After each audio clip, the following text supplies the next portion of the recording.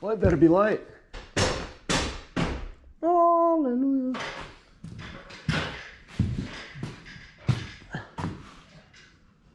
Oh yeah. So here I just sped up the video a little bit because we just went over what we had to do for that day.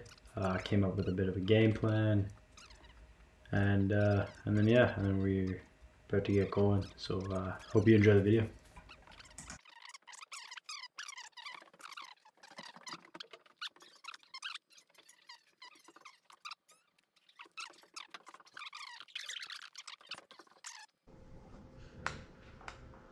All right, let's get cooking. Or you can walk across the beam.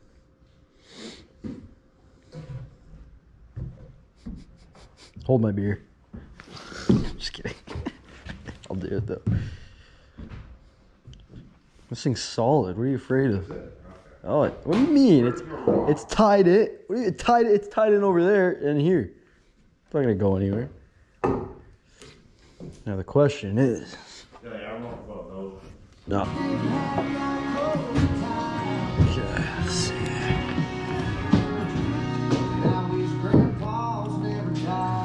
Grandpa.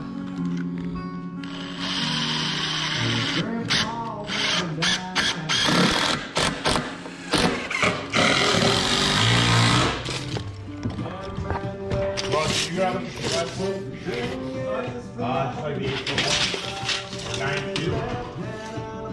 Going right down there. We're good, Ron. We're good. 71. No more, no less. Oh, my coffee.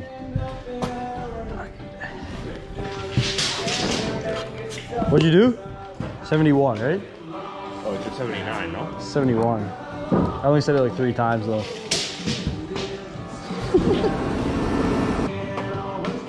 What'd you say? Is it too big? It's perfect.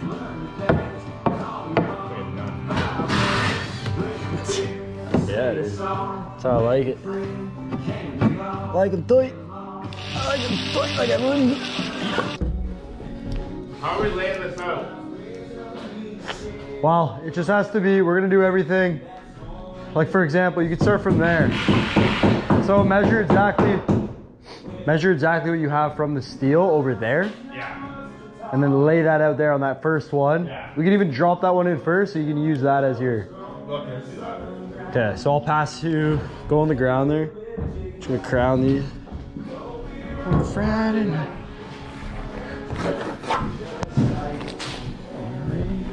These are easier to manage. These are easier to manage.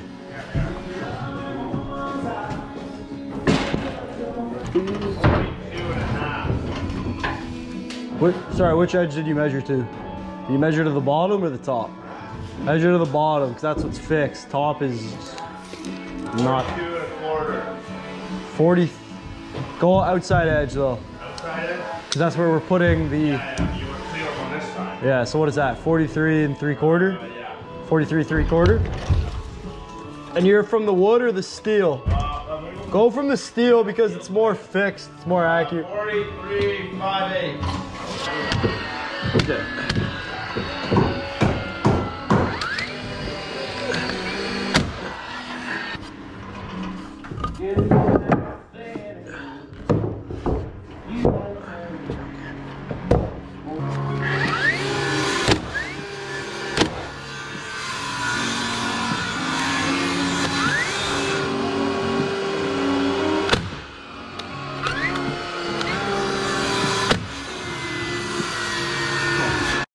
So I'm going to use this silence as a quick opportunity to explain what's going on. So it's a heritage home. We decided to replace the floor.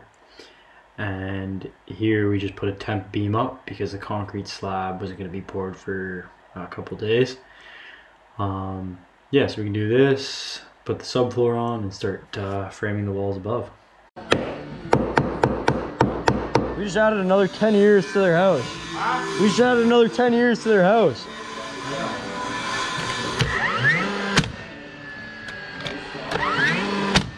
What did I say? 1 foot. 1.178. Yeah.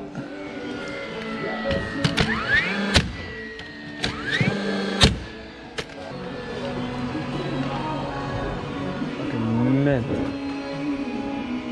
Go crazy. I'd say go crazy. It looks pretty, like, just keep an eye on this gap, right? If it looks a little small, fix it. You know it doesn't have a fucking power. Well, that 5M popping nails.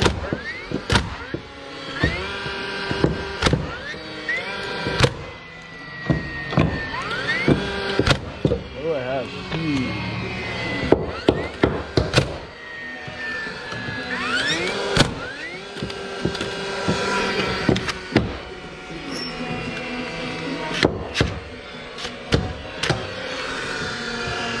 He's what? A roofer. Yeah? And he just goes on about like fucking like the dumbest thing. Like what? What? Just a lot of. Is he like a funny guy or like a... Yeah, no, it's funny. Huh? He's like, are you a felon or you gotta do that? It's like, no.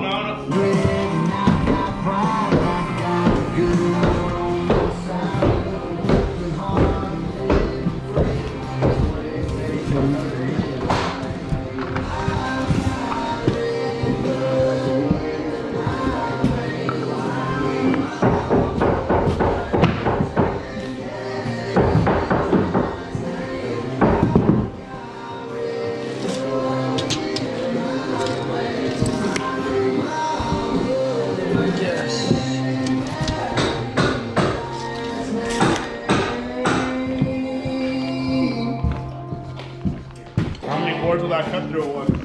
One, but it leaves the line. Like, look how much quicker this way is.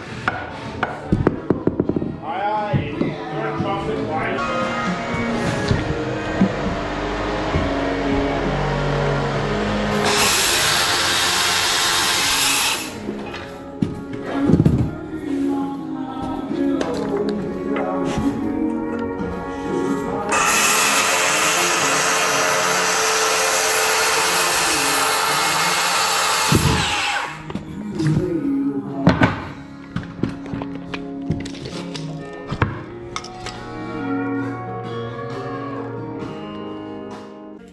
So this day we didn't have a miter saw on us to cut the blocking. Usually we'll set up a stop, cut 3, 4 at a time. It's super quick.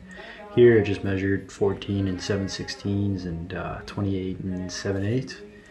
And yeah, flush up the ends and just start cutting, and then it leaves a line for the next one and the next one and so on. And pretty quick way of doing it. Should be in the belt.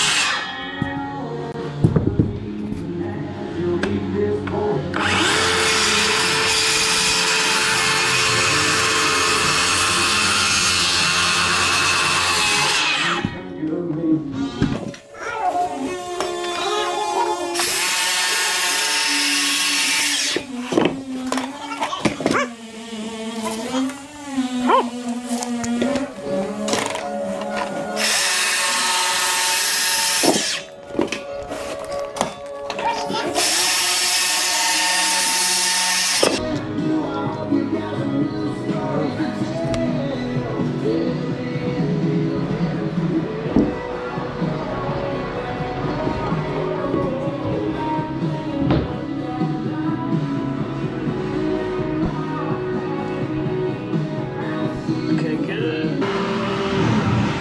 Yeah.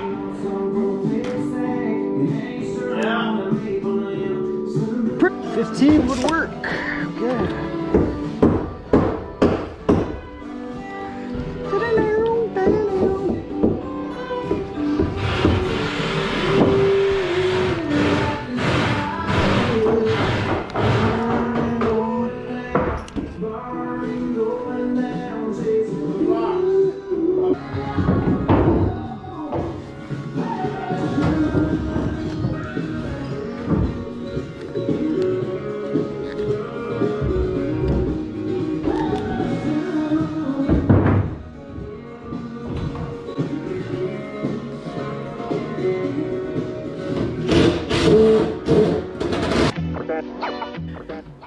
pretty much all I could film that day.